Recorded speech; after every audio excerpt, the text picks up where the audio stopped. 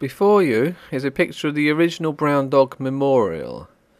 It was a bronze drinking fountain erected in memory of an anonymous London mongrel, but it became a national cause célèbre in Edwardian Britain and a focus for alternative politicians of the era.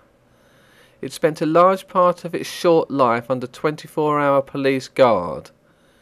It was unveiled in 1906 to commemorate a dog killed by animal experimenters at the University of London. In this picture you can see the vivisector experimenting on the brown dog. The poor dog was experimented on more than once, and its agonies would have been unreported if it hadn't been for two female Swedish medical students, Lind af Haggerby on the left and Miss Chartot on the right. Both women witnessed first-hand the experiment being performed at London University and then brought it to the attention of the public via a book called Shambles of Science, or as it was subtitled, Extracts from the Diary of Two Students of Physiology. The man in the middle is Stephen Coleridge, a barrister and an honorary secretary of the National Anti-Vivisection Society. He helped publicise the testimonies of the two Swedish medical students and unfortunately ended up being sued for libel by the vivisector concerned in the brown dog experiment. His name was Dr. William Bayliss. Dr. William Bayliss won his libel case against Stephen Coleridge, and Stephen Coleridge had to pay £2,000 fine plus £3,000 costs, which in today's money is around £250,000. However, thanks to the Daily News opening a special brown dog fund, the £5,000 or £250,000 by today's money was easily recouped.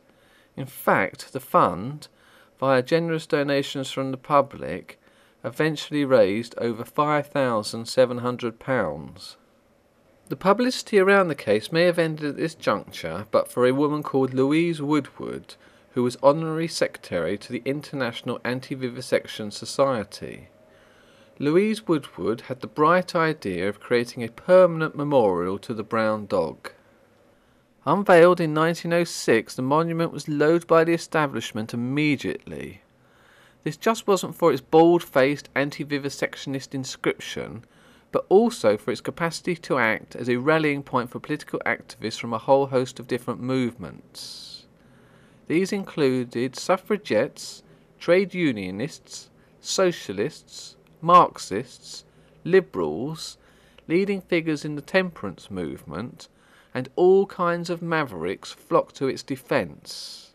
But crucially, many local people in Battersea adopted it as their own. Members of the medical establishment in particular grew to hate this provocative bronze dog for the scorn it poured over their profession.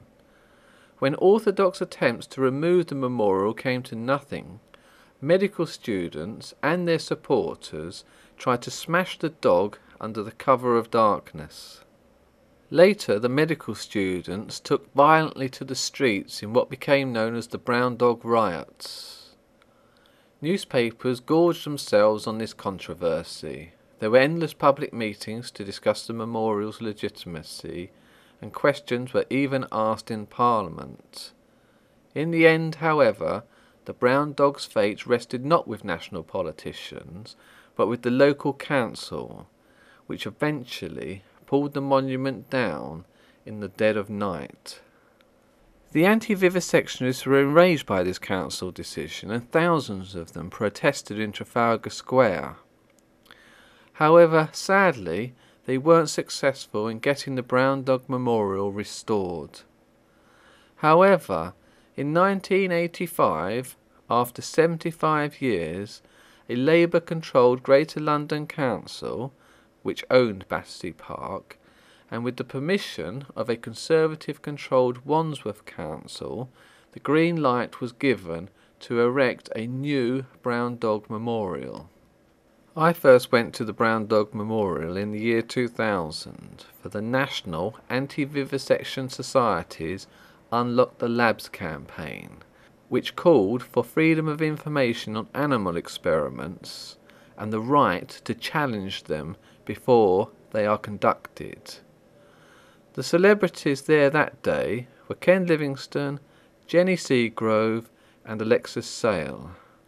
So why was I at the Brown Dog Memorial last week taking photographs of Brian May? The answer was to promote the Green Party's animal policy for the London mayoral and assembly elections in 2012.